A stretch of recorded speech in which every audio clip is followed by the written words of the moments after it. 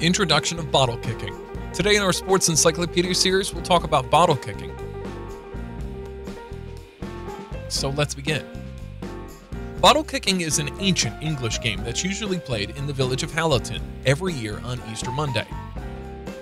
It's believed that the game was invented in the 18th century.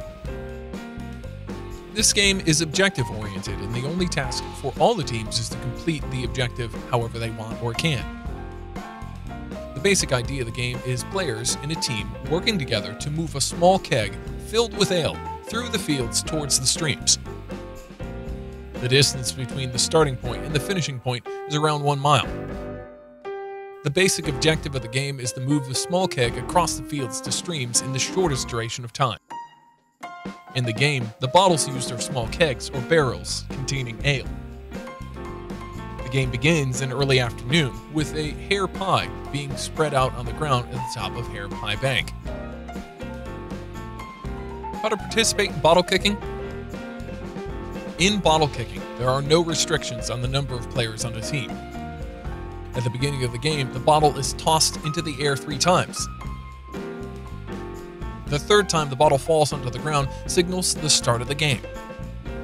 All the teams are allowed to get extremely physical while they move the bottles.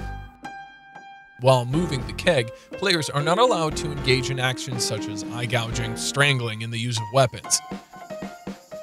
It is allowed for teams to employ any means possible, except what is prohibited to move the bottles over obstacles like hedges, ditches, and barbed wire.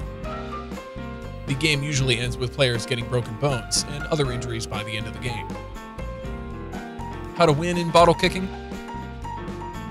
The first team that manages to move the bottle across the fields to the stream in the shortest duration of time is declared as the winner.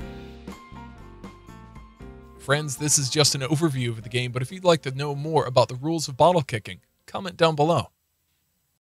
If you like the video, hit the like button, and don't forget to subscribe to our YouTube channel.